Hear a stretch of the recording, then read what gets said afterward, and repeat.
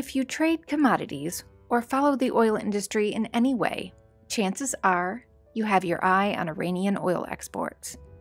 An enigma of the global oil market, tanker trackers, oil analysts, and governments have long tried to ascertain exactly how much crude oil is leaving Iranian shores in violation of U.S. sanctions.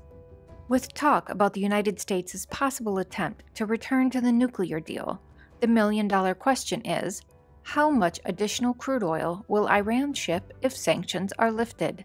Iran is taking great pains to make sure that no one really knows the answer. Some tanker tracker sources, which rely on satellite imagery to follow global oil shipments, are suggesting that Iran's oil exports are already fairly high, meaning we may not see a huge increase even if sanctions are lifted. It also means that Iran has less interest in a nuclear deal that would relieve sanctions. Instead, Iran is hoping to prove that sanctions mean nothing. And OPEC is certainly hoping that any potential lifting of sanctions is indeed irrelevant at this point. Any sharp increase in oil production would undo the progress OPEC Plus has made in curbing production. Iran is not bound by the OPEC Plus production quotas. This means that if the sanctions are lifted and it is able to export oil freely, it could ramp up production and derail OPEC's plans. So, how much crude oil is Iran really exporting?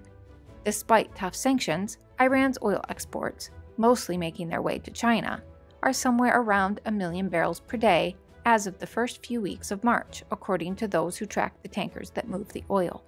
China is more than happy to take the bulk of this crude, especially given the fact that Iran offers this to Chinese refineries at a steep discount to Brent crude. China's official figures showed no Iranian crude oil purchases during the first few weeks of March. Satellite imagery, however, shows that Iranian crude oil is often loaded onto tankers that have their transponders switched off and then ultimately transfer their cargoes to another ship at sea before arriving at their final destination.